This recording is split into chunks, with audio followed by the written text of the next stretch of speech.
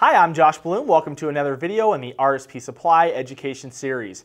In today's video, we are going to be discussing the top 5 things you must know about relays.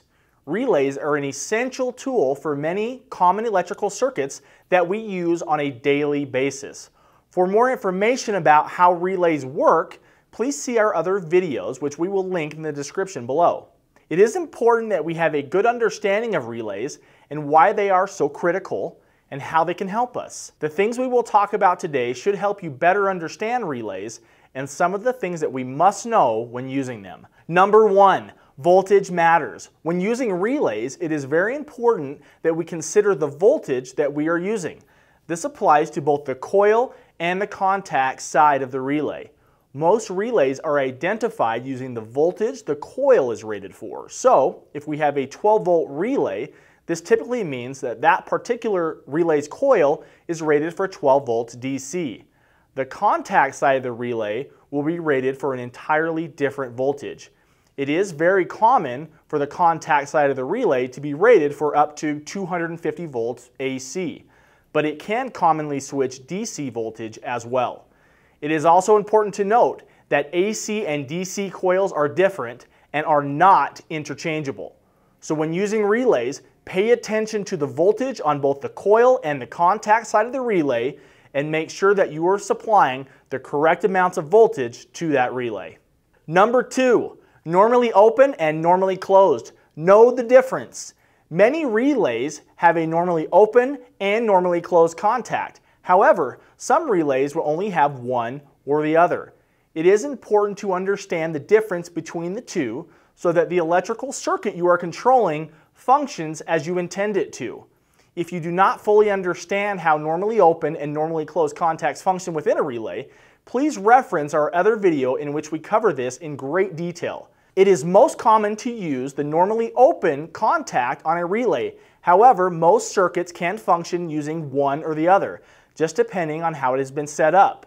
So again, know the difference. It can help determine whether an electrical circuit will function as planned or not. Number 3, a relay is not a contactor. Don't get confused. Although relays and contactors function much in the same way, they are not the same. Contactors are generally used in scenarios where large amounts of voltage and current need to be switched, whereas with relays, you don't typically switch more than 15 amps and 120 volts. Use the right device for the right scenarios and you will avoid any problems.